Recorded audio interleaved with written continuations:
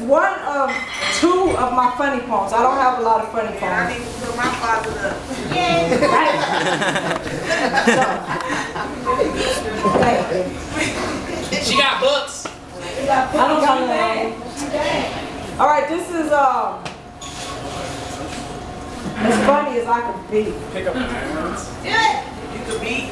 So he stumbles over 6'6", clean cut, well dressed, and smelling nice.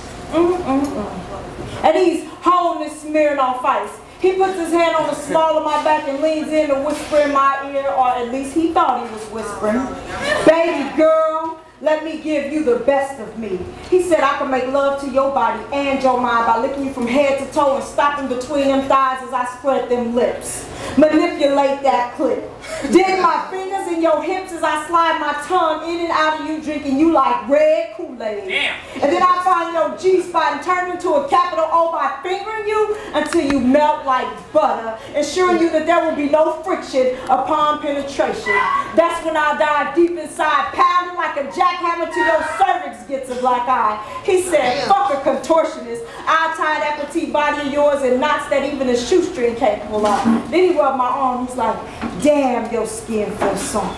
Why don't you let me throw them legs over my shoulders, pin your knees to your chest so I can work you like a 9 to 5. He said, I don't mind doing overtime because I don't plan on stopping till this job is done. I'll be that one to put you in a figure 4 and pop lock inside you till your kidneys get sore. I have you begging for more. That's when I bend you over and grab a plug in your hair. I get hard as steel just from seeing that ass in there. And we go at it like rabbits, hot and heavy till you get all sticky and sweaty and start calling me daddy.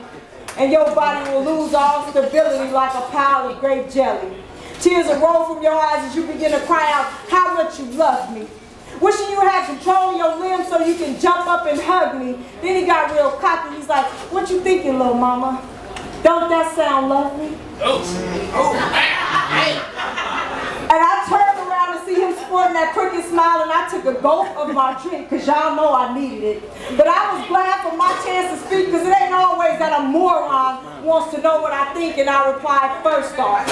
In order to make love, you must first be in love, and I find it hard to believe that you are since you don't even know me. Now that we established that fact, do me a favor, next time don't put your hands on me.